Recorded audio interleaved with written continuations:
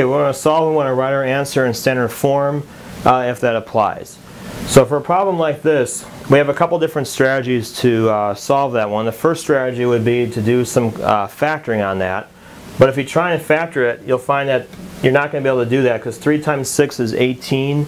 You look for numbers that multiply to make 18 and add to be negative 4. You're not going to find anything that works there.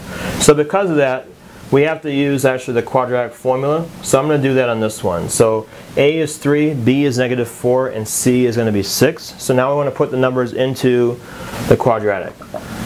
So the way that works is the first part of the formula is negative B. So I have negative times negative 4, and it's plus or minus the square root of, it's B squared minus 4AC. So B squared is negative 4 squared minus 4 times A is 3, and C is 6. So that's B squared minus 4AC. On the bottom, I have 2 times A, or 2 times 3. I want to simplify this. I get positive 4 plus or minus the square root, 16 minus 72. On the bottom, I get 6. We already noticed that there's definitely going to be an I involved in this one because this is going to give us a negative number. So whenever you have the square root of a negative number, that's going to involve an I.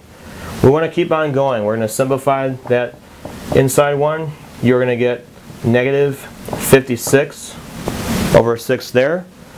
Now, the square root of negative 56, if you have something like that, you do want to break that down as much as possible. So if we take a look at that, square root of negative 56, this is the same thing as 4 times 14 times the negative 1.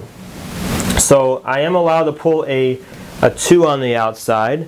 I have a square root of negative 1, which is going to be an I, and then I get square root of 14 you can't do any more with. That's going to be 2 times 7, so there's nothing else that you can pull out of there. So therefore, this I can turn into 4 plus or minus 2i over the square root of 14, all of that over 6.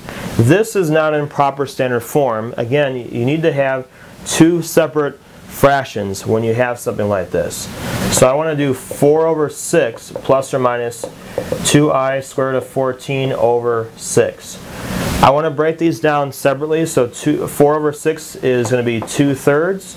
And then I can also break down this one, that's going to be 2 over 6 is 1/3. And so I can write it just like this. So I get 2/3 plus or minus I times the square root of 14 all over 3. So this is my A part, and this is the B part there.